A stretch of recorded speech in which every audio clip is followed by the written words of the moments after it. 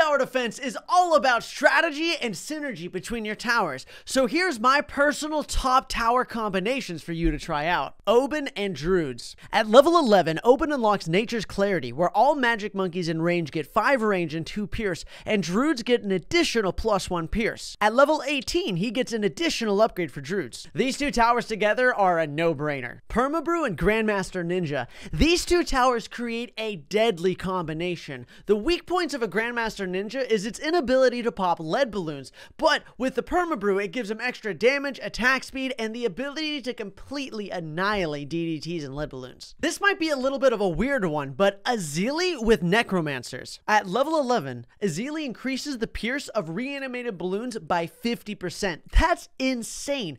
Plus, Necromancer's weakness is dealing with Moabs, and that's exactly Azili's specialty. These two towers together create a nasty combination.